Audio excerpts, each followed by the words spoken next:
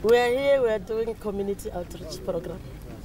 As you have seen, since 8, we've been moving around the township of Mabopane, trying to interact with the people, trying to understand how best can we as government improve on our service delivery. Then it's very exciting that people had an opportunity to share with us. What I observed is that people like to interact with their political principals.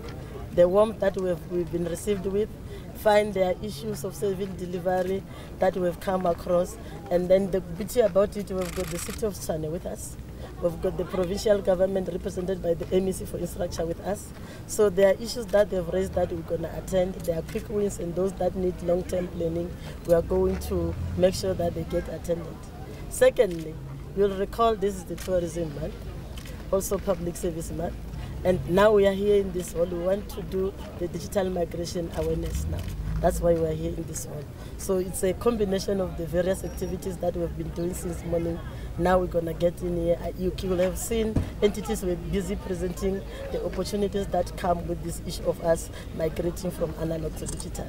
So that's basically why we are here today. Digital migration is only mean that movement from analog to digital, terrestrial television.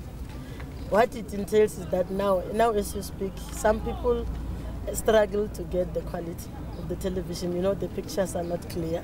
Sometimes the sound is a problem.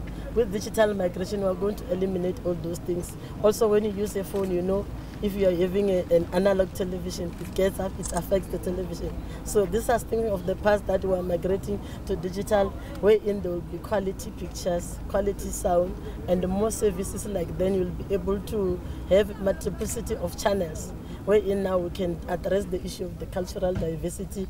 Like you know now at the SABC, sometimes your stories are not flighted because of the limited airtime. So now you will have enough platform wherein then all your content will be able to be viewed by the people. We're going to have a lot of channels, but what matters, we want the local content inside. Hence, I encourage young people to also take a career in filmmaking, photography, so that we'll be able to feed all these channels that we're going to have. But now, come the 1st of October now, we are launching the registration. The post office is ready. We are starting in the Northern Cape because it's an SK area and it's part of our priority. So on the 2nd of October, we'll be launching awareness.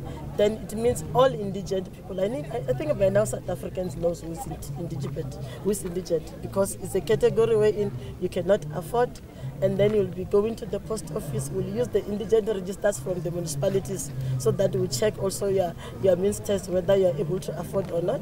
But come the 1st of October, the post office will be open throughout the country to make sure that people start to register, because the post office is the distributing agent to this effect. It's the one that will be distributing the boxes.